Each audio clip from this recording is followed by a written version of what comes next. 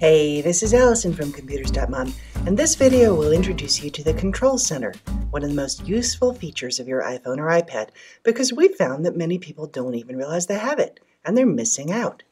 If you use an iPhone, an iPad, or an iPod Touch, Control Center gives you instant access to many of the settings and apps you use the most, so you don't have to waste time hunting for them.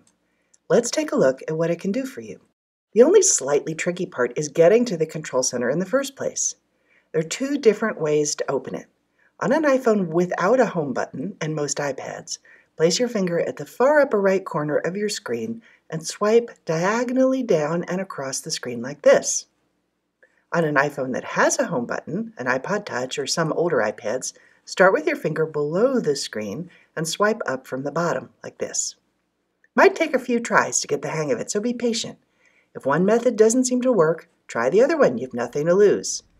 Once you get it right, you'll see a panel of controls like this, and the rest of the screen goes dim. If you want to close it again, just tap the dimmed out part of the screen, anywhere except on the control buttons. Now that you know how to get to the controls, if you're the adventurous type, you can play around with the control buttons yourself and see what they do, or stick around for a quick tour of the most useful controls and some tips and tricks on using them. Here's the Control Center on an iPad and an iPhone side by side. As you can see, most of the controls are the same on both devices, like the camera button right here and here. But some will only appear if your device supports them. This iPad is Wi-Fi only, so it doesn't have the cellular control that you see here on the iPhone. And it's an older model, so it also lacks the very popular flashlight, which is right here on the iPhone. Many of the controls are toggles, meaning you just tap to turn them on or off. When I tap the flashlight, for example, you can see that the light goes on and the control's appearance changes to show whether it's on or off. Or tap Do Not Disturb to prevent calls and notifications from coming in when you need some peace and quiet. Notice that if it's on, you'll see a little moon icon below the battery icon up here, so you know you're in Do Not Disturb mode. Let's take a closer look. Here's the control I probably use the most, rotation lock. When it's locked like this, if I turn my device sideways, the display does not rotate. So for example, if I want to read lying down on my side, the rotation lock keeps my book in the vertical direction, so it's easy to read even when my device is horizontal.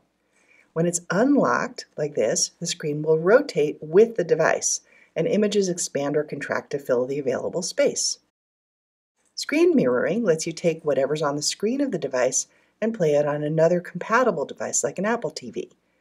Tap outside the control to go back. This whole group of controls lets you turn on and off different kinds of connections: Wi-Fi, Bluetooth, cellular if your device has it, and AirPlay, which lets you share photos and stuff to other Apple devices, and of course airplane mode.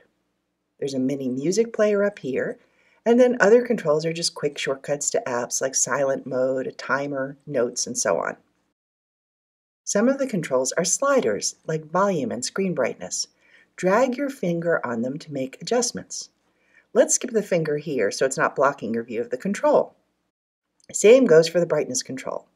Keep in mind, by the way, that increasing your screen brightness uses up your battery a lot faster. Here's the best trick in Control Center. Many of the controls have additional options if you long press on them. That is, just hold your finger down on them for a moment. For example, long press on the camera button to get a menu of popular options like taking a selfie or recording a video. Since you don't even have to unlock your screen, it's faster and easier to go through Control Center than to open the camera app and fiddle around with the settings. Long press here and then slide to set a timer for up to 2 hours, let's say for a parking meter.